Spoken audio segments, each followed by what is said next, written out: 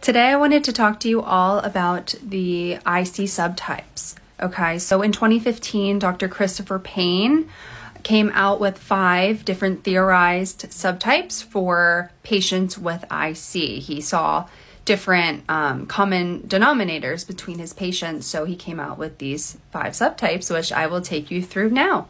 So the first subtype is Hunner's lesions, and these are seen in about 10% of IC patients, and these are visible lesions that can be seen under a cystoscopy looking at the bladder wall.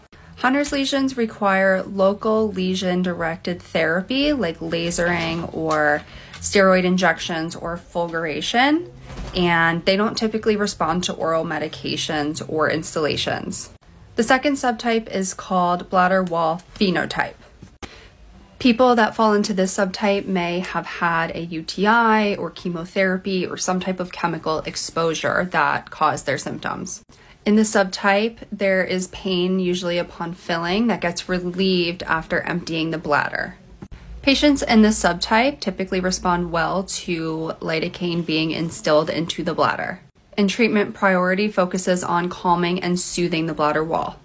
The third subtype is called myofascial pain phenotype.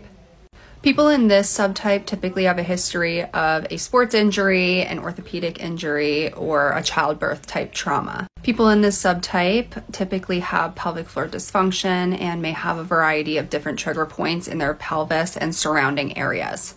Bladder installations typically aren't helpful for this subtype, and treatment priority is pelvic floor physical therapy.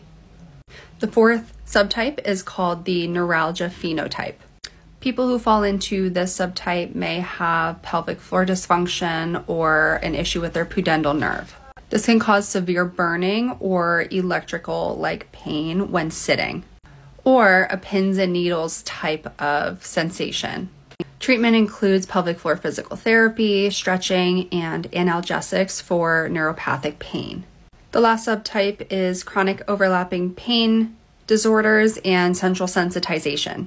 Patients in this subtype typically have other pain disorders such as vulvodynia, fibromyalgia, and irritable bowel syndrome.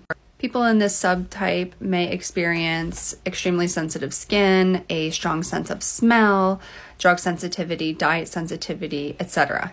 Invasive treatment methods typically don't work for this group and can actually make things worse, and treatment priority should focus on calming the nervous system. A really important thing for people in this subtype is just managing stress and anxiety.